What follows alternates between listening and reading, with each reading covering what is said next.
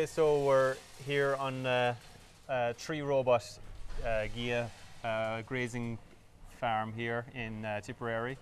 We're about to have a look at the cow flow around the yard, look at the milking process through the robots, and also have a bit of a talk about the challenges around ABC grazing and cow flow. So here we are now at the entrance to the milking yard. We've got roads going in two different directions here, both coming to a central point here where we have drafting gates. Here the cows will be given selection to go and get milked or be sent to the next paddock if they don't have a right to milk. So maybe if you'd just like to talk about these gates here and how the gates recognize the cow and what kind of times per day the gates would usually be changing. Yeah, so this is the first gate to come in from A paddock to push the swing gate in. If they're due for milking, they turn in left off the first gate or back out to where they come from if they're not due for milking. And if they're within the time of a gate change, they continue straight on. So the cows that aren't allowed back in or due on for the next grazing go straight through, and it then turns them out to B grazing or straight on for C. Okay. So for the B direction then it's the same kind of scenario. Push the gate in, enter into the second gate, due for milking they're back in. If they're not due for milking or they're not allowed to their next grazing, they're back out to the same area again. Okay.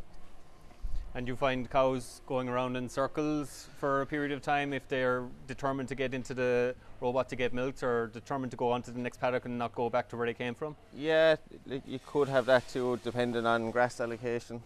You could get a cow that could come up half an hour between coming up to gate change and is quite happy to wait. Yeah. And as soon as the gate change, then they'll go in. But normally, I suppose, cows that come up are normally due for milking, so they just come straight in and in around then to our pre-milk area.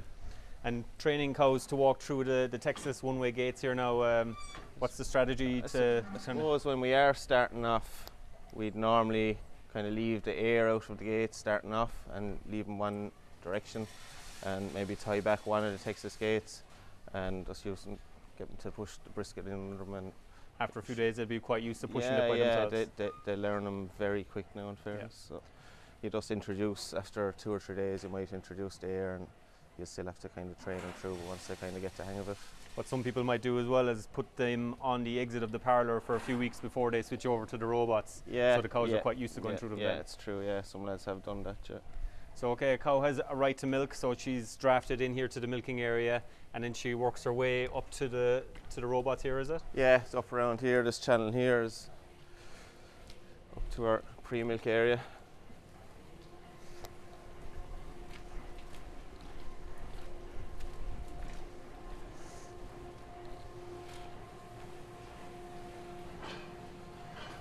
So here we've 3 robots and we have 2 pits, so 1 pit for the single robot and then 1 pit serving as a single pit for the 2 robots then. So the robots are in a checkout system, we call it. Yeah. So cow flow is optimized with this scenario where all the cows are facing the one direction and they're all heading in one direction out? So basically the idea is you get your cow in and when she's finished milking, she's out and she's gone. She's not back into cow traffic basically. So this idea, you get kind of nicer cow flow with it really. So you'd see a lot of systems that are say head to head or in L shapes. Would you prefer the checkout versus any of those scenarios? We do, and like we have guys that are head to head as well, like so. But yeah, from our point of view, we kind of like the checkout, and we like getting cows in and getting them out to grass as soon as possible. Basically, that's what it's all about. Okay. Now, all of these cows are trained and they're quite comfortable to queue up and wait for their turn in the robots. If you were maybe training a new heifer now or a new cow to the herd, and she thought she was going into a crush, how would you corner her in such a way that she would have to go through it? Normally you'd kind of you'd set one of your boxes. If you have multiple boxes, kind of set that as kind of a training one maybe, and like we have the gate here, it's easy kind of pin them up in behind it. So you swing the gate out? Yeah. Here, like this? Yeah, and you can follow them in along. Normally what we'd kind of suggest, if at all possible, on a startup was maybe 2 to 3 days before you actually put the cows into the box for the first time, is open the doors and run them in through it, and it gets them into the box that little bit easier on startup. On maybe feed only with no milking or something like that? Not even. Maybe let them in and just straight through basically. Just they know the route into your box then. Like.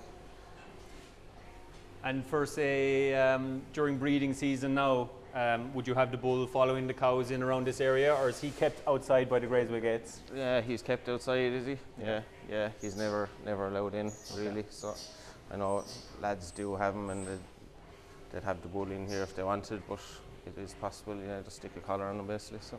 Okay. So once the cows finish milking, then she walks straight out here through the front? Yeah, straight out.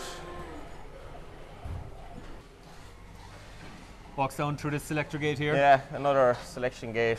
So normally this gate is majority of the time is always going left, heading out for grazing, but if ever reason they need to be segregated, the gate will move, you go straight on. The way they have the gates there, straight on, could be back into the shed, maybe at the shoulders of the ear maybe, and maybe right would be back in around here into this holding area maybe. So this is an isolation area now for AI it treatment? Could be, yeah, with the gate open, yeah. But normally if that gate was closed, you'd have gates there with your cubicles and segregated. So they're very relaxed around the robot system, aren't they? Yeah. There's no rush on the cows whatsoever. No, they're at their leisure really. Yeah. And it's something everyone kind of says when they make the move to robotics, that it's one thing they do notice is how relaxed their cows become. Like. Yeah. And during periods of the year now, would there be an option to walk the cows through a footbath, or is it? Yeah, so it's the way we have, or Michael has the gate, is instead of the cows coming around, they might let them straight on, open back the gate, and through the footbath, and then into the gate then again. So they're back to square one here, and now that they have been milked, the robot knows not to send them back into the milking yard, so it sends them to either A, B or C for grazing. Yeah. Okay. So now once a cow has finished milking here, she's back into the entrance yard here. She's going to walk through the selector gate for A, B or C. Yeah. It's going to decide. Yeah. So she's going straight through onto the next gate. And the gate will decide, the second gate will decide which direction she's to go in, which is out to B. Okay. So if you had a scenario where you only had one selector gate here, that would mean that the robots would have to do all of the pre-selection. They would. With this system, we're pre-selecting cows from grazing, so they don't have free access straight into the robots. Correct, yeah. So it keeps cows back out. So that's why we need the extra entrance and exits off it. So basically, we need 4 exits. 4 entries or exit points for ABC and return. Yeah. So the only way we can really do this with our system is to have the double gate, and it works well for B returning back in if they're due to go milked, or they're due to go on, or they're due to go back to where they came from. So that's. So you can achieve the ABC with 1 gate, but in order to save the time of the robot and make it more efficient, the 2 gates works better. Yeah. Okay, so they came from, say, Block A in the morning. They would have been, the gates would have opened from Block A roughly around what time? I think it's 2 to 10:30. So A block is 2 to 10:30. Then the gate changes to go to B, and B is from 10:30 until 6:30 in the evening. Okay. And then changes again then from 6:30 until 2 in the morning. So would you typically say that you'd offer them roughly the same amount of grass in each block, or would you weigh the grass allocation more heavily towards the morning and the middle of the day and give them a tighter period at night? It does depend from farm to farm. Some guys like giving less grass in the evening time to get them to come back in. The whole idea of us changing gate times at 2 o'clock in the morning is to get cows moving at that hour of the day, or hour of the night. Yeah. Promote cow flow, get cows moving, because that's one of the periods where you get least amount of visits, and that's where you have to focus on more, is to get good flow, let's say, is to get cows moving at those times. Especially if you're up to max capacity on your robots. Absolutely, yeah. Absolutely. Just keep them running all night long. Keep a steady flow, yeah. You don't want your peaks and troughs, you want a steady flow. Like. And I suppose most of the washes that you'd have periodically throughout the day, you target them towards your quieter milking times then as well? Absolutely, yeah. I'm not sure what time Michael's wash is. He'd have one automatic wash and one wash that's done manually.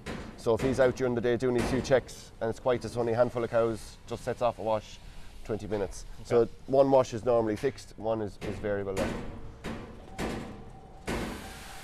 And grass allocation then, I presume keeping the grass right in front of the cows to encourage them to walk to and from the paddocks is probably key? Oh, absolutely key, yeah, because too much grass, your cow will end up trying to stay there or maybe not graze out properly, and too little grass, they'll just come back up to the yard. So it's a fine line where most guys when they start off find it hard to get their head around it. Like they're going away from locking their cows down and they'll get a good graze out to now asking the cow to go and come back herself. So it can be tricky. And with the gap to the paddock open all day long, if she's not happy, she'll just leave. She can leave herself. Yeah. Some farmers then might have water on the roadways and none in the paddocks. Yeah. And some farmers then say keep the water in the paddocks. Well, one of the main things would be not to restrict it from water at all, because you need water to create milk. So a lot of people will be very slow to take water away from the cows. But obviously, to get them moving maybe first is turn off the water in the fields and just bring them out, to get them out into the lane, to get them to move. Works for some farmers, other farmers it doesn't. Some guys leave water in and it works for them. So it's kind of a thing you can try to and get cows movement. Okay. And how long a distance now would the cows be walking roughly on a daily basis? Would you keep them close to the yard for one paddock and then far away for the next paddock? Well, that's what you would try and do, especially here. We have as you can see in the distance, they can walk quite a distance that way, and they walk quite a distance that way. So the yard is fairly central, is it? Fairly central, yeah.